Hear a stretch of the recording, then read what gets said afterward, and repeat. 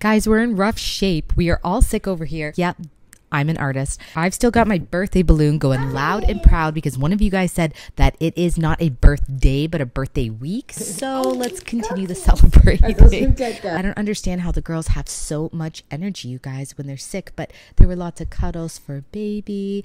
I think she liked it, but she was also kind of contemplating her life and how her sisters are so energetic. Envy was trying to sit today and was really struggling. She was trying to go from her tummy to sitting. She did some push-ups. Pretty proud of that. And then she found this cool truck, you know, and I said, hey, I bet you could fit in that truck, and she could.